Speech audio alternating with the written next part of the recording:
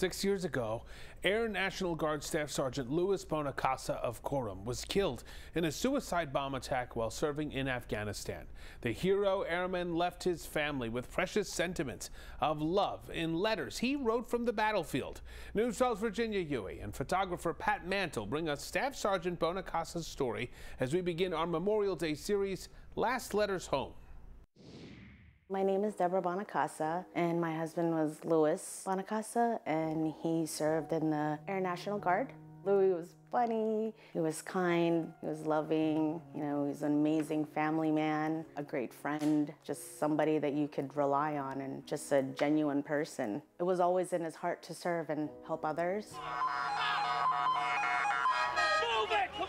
It all started with September 11. That's what made him want to serve and protect his country. This was an email, a letter that he sent to me a while back, like a few months after Lily was born and he got deployed. Hey babe, I miss you so much.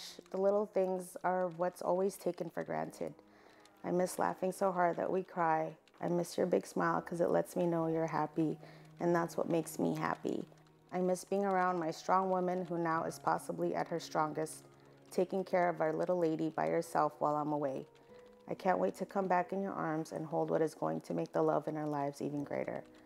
When it comes to our family, baby, the sky is the limit and we can get through anything and do anything together. Love you so much, and always remember we are one of a kind. Being a dad was his proudest and best accomplishment. Lily is his heart. He hated to leave her, but it's what he had to do. There's always that risk when they go out and get deployed. You just pray that they come home safe. On December 21st, 2015, Louis and 5 other airmen were killed. They were on patrol on foot. They had let a motorcycle pass by, but there was a bomb inside and they hadn't noticed it, and then the bomb exploded and killed everyone around him.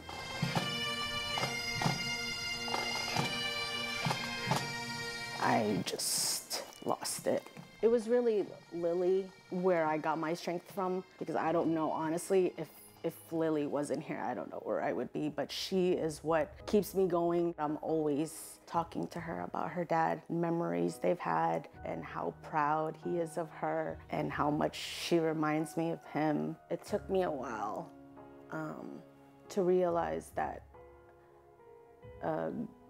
grief does have a positive impact, because you strive to preserve your loved one's legacy, to honor them in a special way. And we try to do that by, creating a nonprofit to help others. That's how we honor him, and that's what helps us get through. I just want everyone to remember the kind, loving soul he was, and that he gave his life for everybody.